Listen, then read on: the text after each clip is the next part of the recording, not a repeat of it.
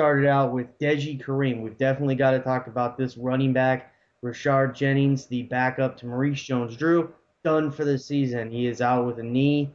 So Maurice Jones-Drew, if anybody has been reading what I have out there on the site, I have been down on Maurice Jones-Drew all year, all off season, excuse me. He's got that microfracture knee surgery. We saw him break down at the end of last season, and it's taken him a while to really get back on the field through the camps, and then he did have about 5 carries for 14 yards that last preseason game. Finally got into some action, but Kareem looked good week 4.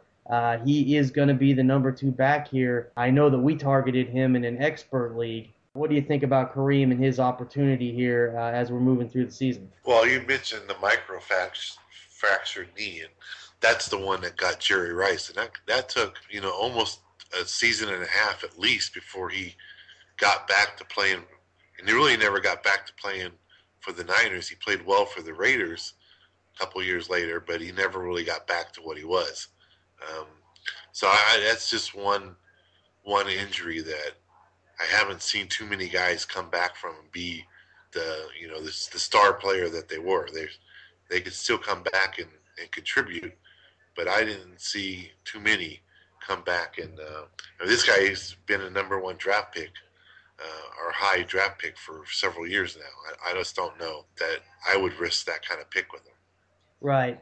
And so that's why really we've been swooping up Kareem late. I know I saw at a 16-team IDP PPR league I was in on Wednesday, and I saw a thing flash by with Jennings having the knee, and I picked up Kareem right at the end of that draft. And we, again, as we noted, we got him in that expert league we got at the end of that draft as well the next night.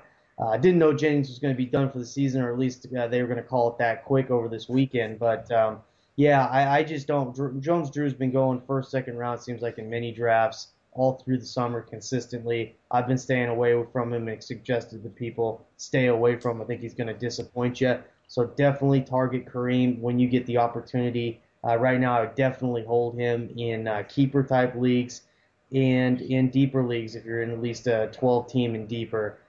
Try to look for him if you need some extra depth.